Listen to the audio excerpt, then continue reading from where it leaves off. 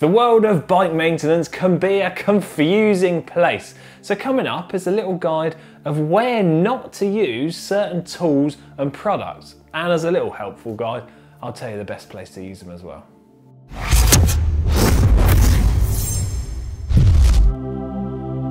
First up is grease.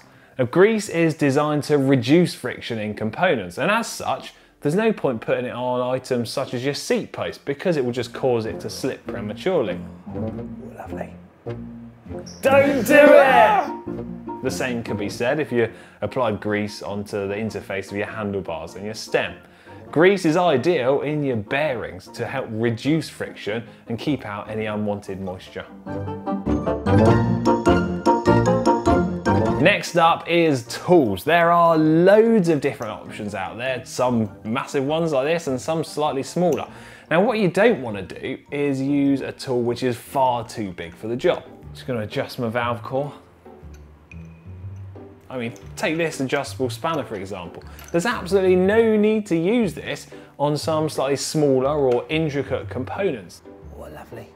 Lovely bit of bike maintenance. If you use a tool which is too large for the job, chances are you're going to apply too much force or torque to that component, and as such will run the risk of damaging or breaking the bolt or the component that is clamping together. Don't even think about it. A large adjustable spanner like this is mostly suitable for things like doing up a disc rotor lock ring or a cassette lock ring, or perhaps installing a threaded bottom bracket. Save stuff like this for those bigger, tougher jobs. Disc brake cleaner next. This is great for removing oil, grease and grime from certain components, but you don't want to be spraying it into your bearing. Oh yeah, we'll spray a whole can in there, clean that out lovely. Don't do it! Not again. It will work its way past the oil seals and gradually drive out the grease and oil that are inside your bearings, helping them run silky smooth.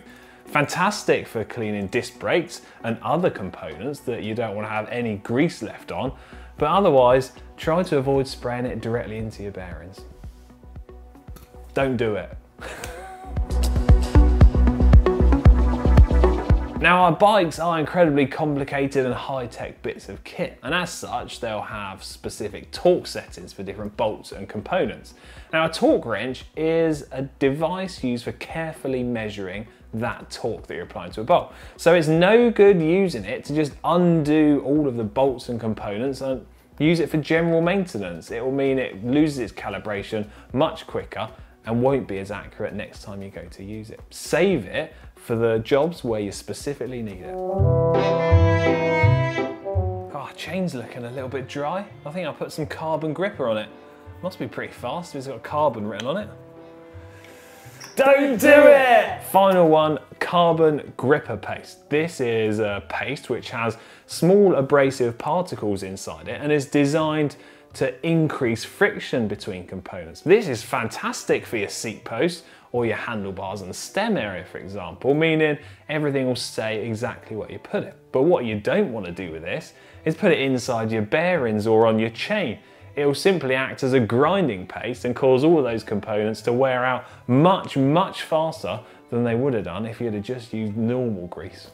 So those are just a few examples of products and tools, how you should and shouldn't use them.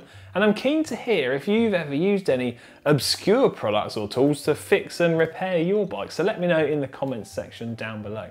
Hope you found this video interesting and helpful. If you have, please give it a big thumbs up. And remember to subscribe to GCN Tech and click on the bell icon to turn your notifications on so that you never miss a single upload. See ya!